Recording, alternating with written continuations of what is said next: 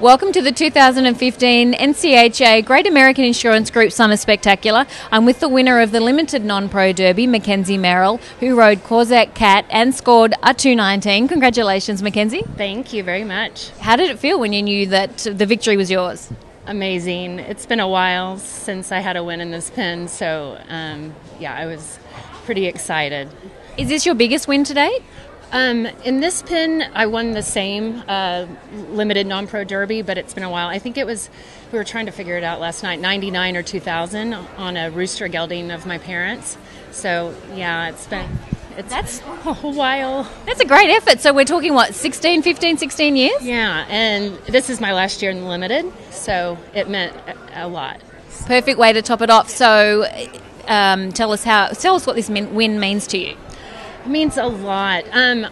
We bought, I call him Kendrick, we bought him from Russell Harrison at the Futurity, and my first show, I think, was the Cattlemen's, and made the finals in both the limited and the non-pro, won the limited there, and he just keeps getting better and better, and it's just a horse that maybe had some things to work on at first, and seeing his progress just means a lot. You know, I really didn't know what I had until pretty much, before this show. He just keeps getting stronger, and I love his intensity on a cow, and he's quite the character. You know, he has a really cool personality. So, and I just get along with him. I feel very confident riding him. I don't have to really worry about a lot.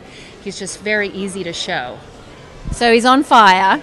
Take us through the run. If you can remember, it might be a little bit of a blur sometimes, but if you can remember cow by cow. We had two cows that we liked. And normally, I said this last night, I hate going first. But in that herd, I think it was to my advantage. We kind of, those first two cows I liked the best. The first cow,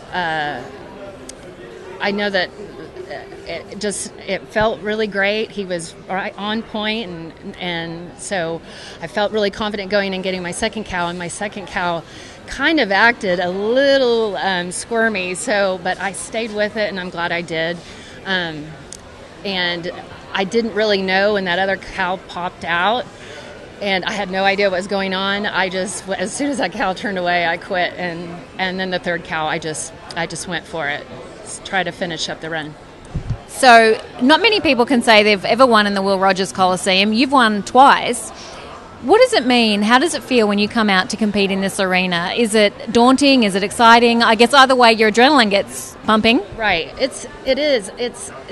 This pen, I mean, a win in this pen, whether it's in any division, is super special. It's very difficult to get a win in this pen. I mean, there's some people that have shown a long time and still haven't, and